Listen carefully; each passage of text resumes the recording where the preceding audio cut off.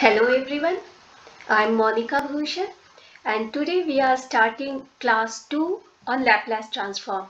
So if you remember that in last class we had seen Laplace transform of function t to the power n.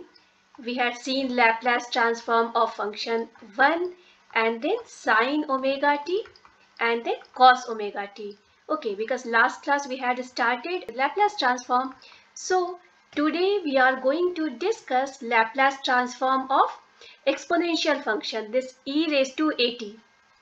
Okay, so what we are going to do in this case, when we have the function which is in time domain and the function is e to the power at, where a is a constant. A can be your positive, negative, 0, even any number. Okay, if we are going to take the Laplace transform of this function, what we know that after getting Laplace transformation we get the function in S domain, which is nothing but my frequency domain. So for the function e raised to at, my Laplace transformation gives answer 1 by s minus a. Okay, we will be solving questions based on this frequency shift property. So what is this frequency shift property? So suppose you just think that one function is there that is in time domain. Okay, now this original function you are just multiplying with any exponential function. Okay, after that, after this multiplication, once you perform Laplace transform, then what you will get? We had seen this in last class. Then we will be getting the function in frequency domain. Okay, but what happens when we are performing Laplace transform on this product? You will be getting function of s minus a.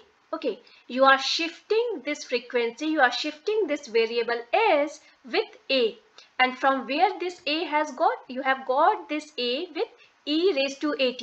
This whatever your a is present here, by this value you are going to shift s. Because of that only we call this property as frequency shift property. Okay, now we will be solving that question. So let us start with the very first question, which is ft equals 3 into e raised to 2t plus 5 into e raised to minus 3t. Okay, so how we are going to start? Let us start solving this question. So what we will be doing? We are performing Laplace transform of function t. We have two terms, correct? 3 into e raised to 2t and then 5 into e raised to minus 3t. Now we are just taking out this constant for easy calculation, and then we are writing down Laplace transform of this function. Laplace transform of e raised to 2t, and then again we are writing down 5, taking 5 constant outside, and then writing down Laplace of e raised to minus 3t. Okay, so this term is actually straightforward, correct? After that, how we have got this answer? This is our answer. So we had just now we had seen that Laplace transform of e raised to at is nothing but numerator will be 1, denominator will be s minus a. And here in this case, what is my a? A is 2. So what we are writing down? This 3 is as it is written down, 3 into 1 divided by s minus a. A is 2 here. So we got 3 by s minus a in this term. What about my second term? 5 into 1 by s minus a. And now what is my a here?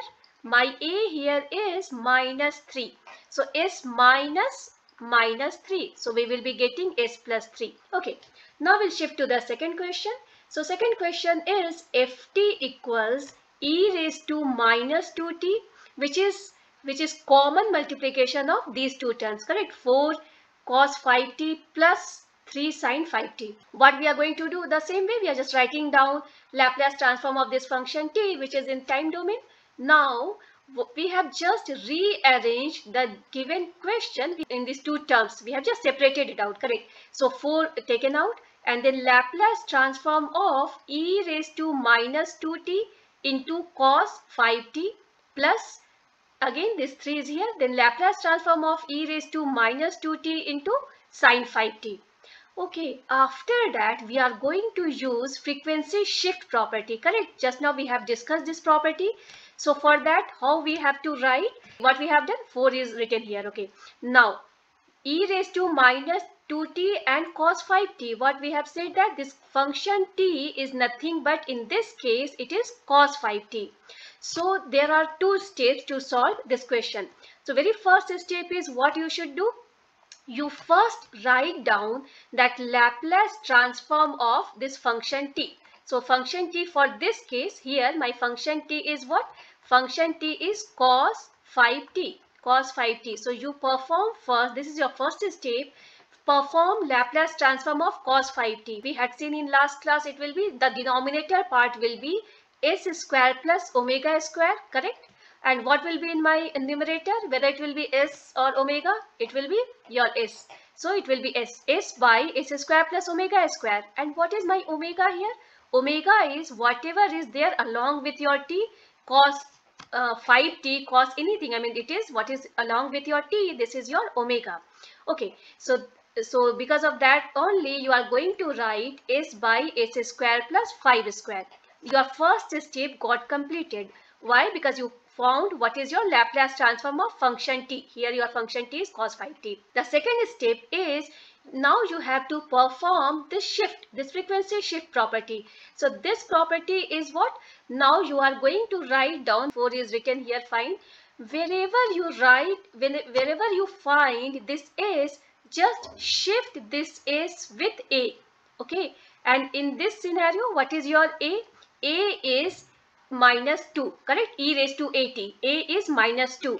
So what you are going to write here? 4 and then s minus 2 in the numerator part, and the denominator is again, denominator is written as s square plus 5 square. So when you have s, first you shift with a, so it will be s again minus a, so minus of minus 2, it will be s plus 2.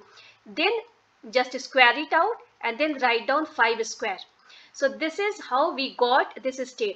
Okay, let me tell you that Laplace transform of e raised to minus 2 and then multiply Laplace transform of cos, this is your cos 5t. Answer, so this is wrong. Okay, we don't have to perform like this.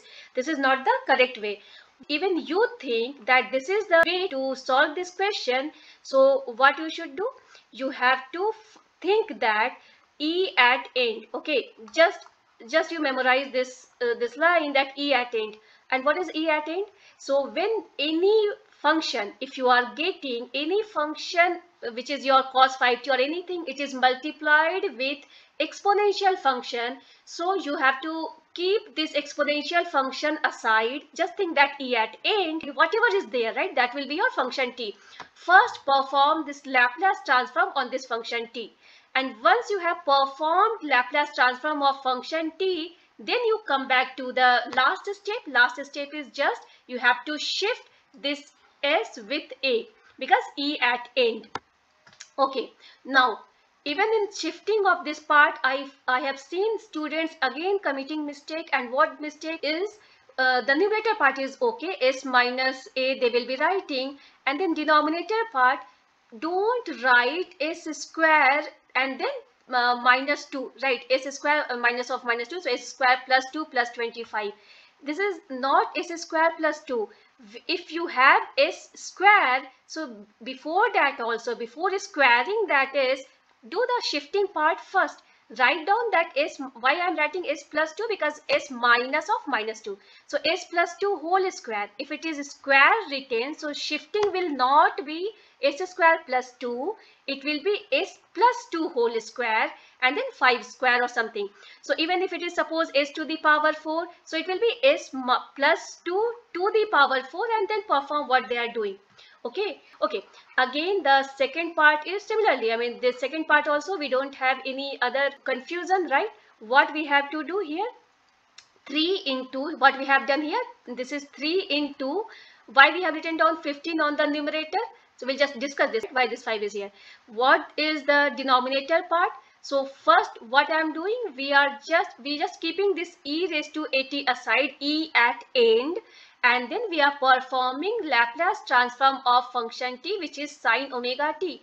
Denominator is exactly same of cos. It will be s square plus omega square. Omega is 5, so s square plus 5 square. In the sign transformation, we have to write omega on the top, correct? It won't be your it will be your omega by s square plus omega square. And then because of, so omega is 5, so it is 15. So 15 by s square plus omega square. Similarly, it won't be your s square plus 2, correct? No, it will be first s minus of minus 2, it will be s plus 2 whole square plus 25. In your numerator, s is not there, so you don't have to worry about shifting of s in the numerator, because if you have s, then only s only has to get shifted. Okay, now we will be seeing the third question. So the third question is, you can see that this function t is what? 1 plus e raised to 3t whole square. So how to solve this type of question? So better you have seen, notice that, right? This is nothing but in the form of a plus b whole square. What is my a plus b whole square? It is a square plus b square plus 2ab. And in this case, what is my a? My a is 1. And then b is how much? B is e raised to 3t. So after performing this a plus b whole square formula, we are just writing down a square plus 2 into a into b plus b square. Okay, I think you know, but still it will be your brush up how this e raised to 3t whole square is e raised to 60. E raised to 3t whole square is, you are writing down e raised to 3t into e raised to 3t 2 times. If it was 3, it was 3 times, correct? Now whenever the base is same, okay, your base is a, whenever your base is same, power gets added. So whenever your base is same, power gets added, and so you got e raised to 60. Okay, so this part till here we have got it. Okay, after that what we are doing, we are just writing down Laplace transformation. Laplace transform of function t is, there are 3 terms, correct? So similarly, we are just writing down Laplace transform of 1 plus Laplace transform of 2 constant taken out, then Laplace of e raised to 3t plus Laplace transform of e raised to 60. Okay, now Laplace transform of 1. So if you remember, in last class we had seen Laplace transform of 1 is how much? This is 1 by s. And the reason which we have seen in last class of saying Laplace transform of 1 is 1 by s, it was, remember that t raised to n, correct? No, Laplace transform of t raised to n is how much? Factorial n divided by s to the power n plus 1. In this case, we are taking n as 0, t to the power 0. So this is your 0 factorial by s to the power 0 plus 1, 1. So it is s only. T raised to 0, anything which has power 0 will become 1. So Laplace transform of 1 is, even factorial 0 is nothing but 1, correct? Factorial 0, factorial 1 both has value 1. So 1 by s. Even this class, if I will just explain with this formula, that Laplace transform of e raised to at is nothing but 1 by s minus a. Suppose I am just taking a as 0. So in this case, what will be happening? E raised to 0t is how much? 1 by s minus 0. And we know that anything which has power 0 is what? It is 1, correct? So Laplace transform of 1 is 1 by s. Okay, but you don't have to do these things. Laplace transform of 1 is nothing but 1 by s. Okay, now come to the second term. 2 into, again the same way, correct? No, 1 by s minus a. A is 3. Similarly, for your third term, 1 by s minus 6. So we solved this third question also. Now just see that fourth question. This fourth question actually the same way, correct? This is your first term, second term. You can take it as your homework. So how we are going to write? We see that it is product of 2 terms, you can say. I mean, this is function t and this is your exponential. So exponential function, if it is multiplied with this one, then you can use frequency shift property. In your frequency shift property, what we always think that e at end. So we will be saying that e at end. That means you first perform Laplace transform of t to the power 3. So Laplace transform of t to the power 3 will be factorial n. That is, factorial n will be what? Factorial 3 divided by s to the power 3 plus 1. So it will be factorial 3 is how much? 3 into 2, it will be 6. 6 by s to the power 4. So if I have 6 by s to the power 4, I have done with the first step. Second step is now come to this e at end. That means we have to think of e. So e is having a value is 2. So what we have to think, what you have to do, just find out where is my s. My s is not present in numerator, it is present in denominator. So s, you first shift the s with a and then put the power. Exactly correct. Now the same way you have to do the second part also, e at end. So first you find out what is your Laplace transform of remaining thing. Remaining is your t. So Laplace transform of t was t to the power 1. So factorial 1, because n factorial by s to the power 1 plus 1. So 1 by s square. Okay, so this first term, first step is completed. Now you come to e part. So what I have to do? For e part, I just have to search where is my s. There is no s on the numerator. Yes, I have s in the denominator. So shift this s with a. What is my a here? A is minus 1. Correct? No, this is multiplied with minus 1. T is multiplied with minus 1. So 1, it will be what? We are shifting it, right? So it is what I have to write? S minus of minus 1. So then it will be your s plus 1, and then you are going to write down square part. You are going to write down the square part. So 2 by s plus 1 whole square. Okay, fine. So if you find this class useful, please like and subscribe my channel. Thank you.